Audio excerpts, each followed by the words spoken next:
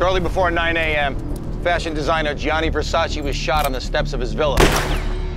The futures of both American Crime Story and Feud are in limbo at FX. FX CEO John Landgraf told reporters at the Television Critics Association's Winter Press Tour on Monday that creator Ryan Murphy doesn't currently have an idea for the previously announced second season of Feud. That would be a sequel to Feud, Betty and Joan. You are just trying to throw me. I'm trying to help you.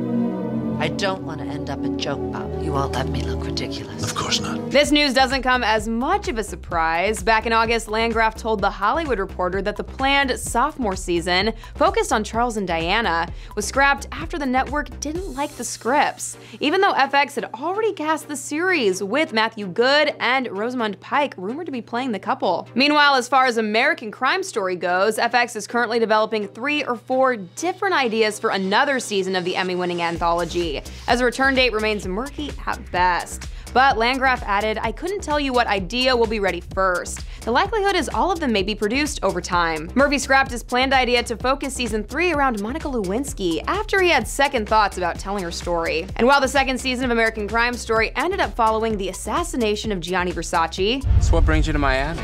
I know people. Oh yeah? Versace. Versace.